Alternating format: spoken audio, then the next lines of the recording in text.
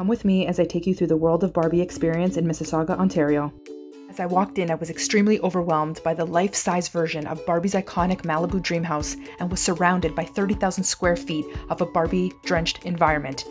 Walked down various streets named after various dolls, did cartwheels on the front lawn turf with my niece, and got to visit various rooms, each of them representing one of Barbie's 250 careers and her iconic lifestyle. You got to play instruments, even DJ, hear yourself sing in the recording studio. You even got to test your scientific knowledge in the laboratory.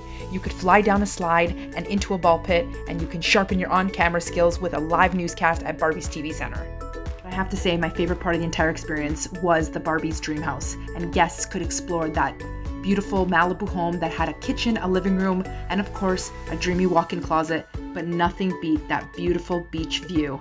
Barbie enthusiasts are really gonna love this experience. Here I am walking through Barbie's kitchen in her Malibu dream home, and I could not help but be reminded of being a young girl playing within my Barbie dream house and playing in the Barbie kitchen with all the accessories, playing on the patio, playing in the pool, and of course Barbie's closet, and this was my favorite experience. Here you can see all her shoes and her wardrobe and all her clothing and her purses, and as you can see, I am very excited.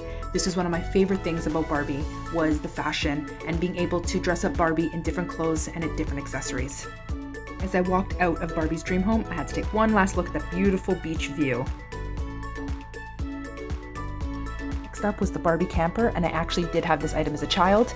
This was complete with a purple hammock, patio furniture, and you were even able to go inside where the steering wheel is, honk the horn, and staff were taking pictures. There was just no shortage of picture-worthy moments here, and every corner had something to admire.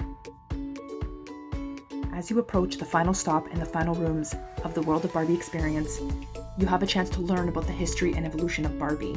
There's tons of displays showcasing her outfits, even the cars she drove, as you can see here, her careers, even the different dream houses that she's had, as well as icons from various tribute collections and just all the various fashions that she's had throughout the years. This was probably my favorite room, as I got to educate my niece a little bit on how I knew Barbie and what I knew about her growing up.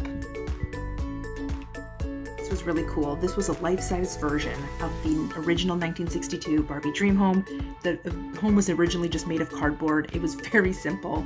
They even had a little TV playing black and white Barbie commercials. Thought that was super cool for my niece to see the history of the doll and how she came to be. There was a room that just kind of showed various milestones of Barbie throughout the year with various dates. They even had the original Barbie camper and even the 1962 home that we had just seen the life-size version of. That was there on display as well in the box. There was a whole room paying homage to Ruth Handler and just, the first Barbie, and a ton of facts and just very inspirational quotes, inspiring women and young girls to be anything they can be. They showed some Barbies there of all of the careers Barbie has had.